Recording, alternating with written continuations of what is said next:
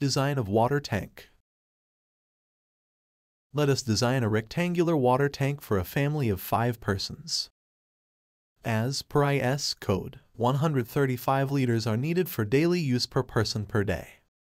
The volume of water required in liters per day for 5 persons equals per capita consumption per day times number of persons equals 135 times 5 equals 675 liters. Now, let us build a water tank having 3 feet depth.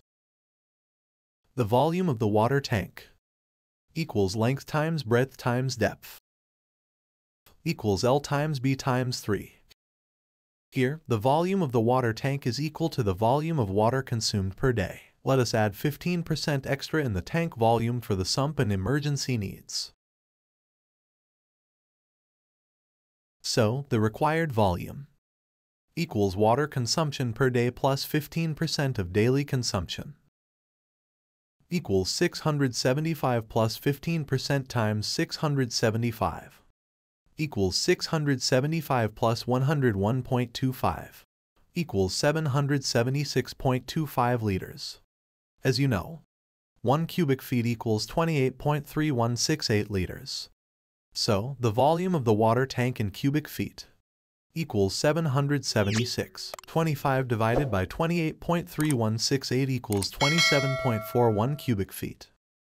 Now, volume equals L times B times 3.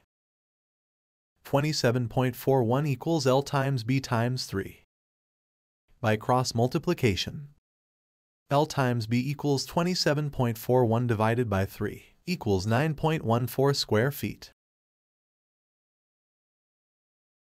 You can choose any one of the lengths or breadth according to the available space for the tank construction. Suppose the ideal required length L equals 4 feet, then L times B equals 9.14. 4 times B equals 9.14. B equals 9.14 divided by 4 equals 2.285 feet. The dimension of the water tank for holding water per day equals L times B times H equals 4 feet times 2.285 feet times 3 feet equals 27.42 cubic feet.